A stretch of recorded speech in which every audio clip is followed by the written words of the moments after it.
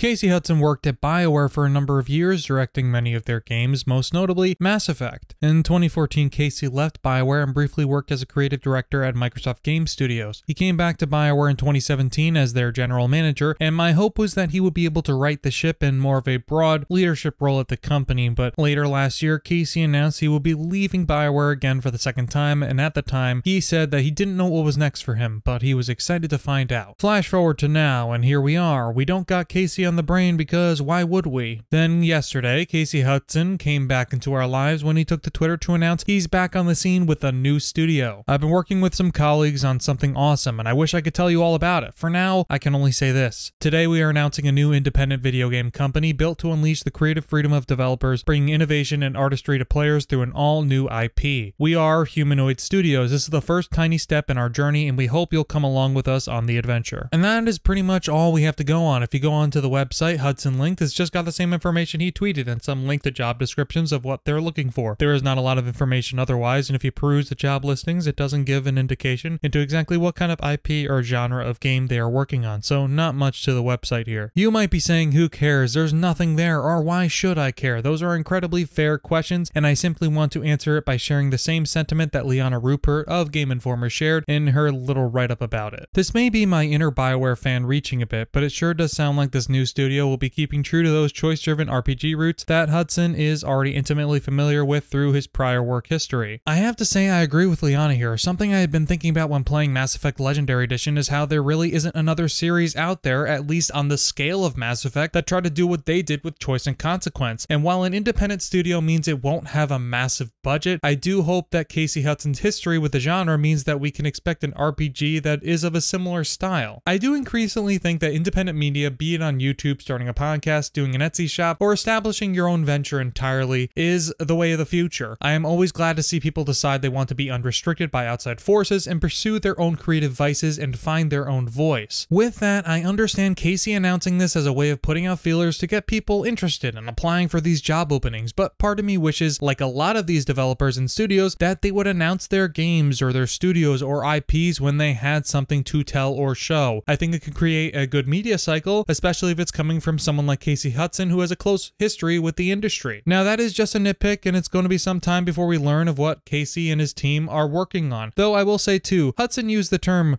we a few times, but it's not clear if he actually has anyone on board yet or is just using that as a general figure of speech to just plainly describe that the company will have an emphasis on collaboration, though I am also likely reading too far into it. I suppose the way he put it is better than saying, I am by myself in this, please help me. It's going to be a while before we learn anything, but for now we'll take it as it comes, and I am interested to see what they're cooking up. Hopefully you enjoyed this quick news video, and subscribe to see more news, more reviews, more discussions, and more incredibly corny jokes that are funnier on paper than they are said aloud. I'll talk to you all soon, and thank you for watching.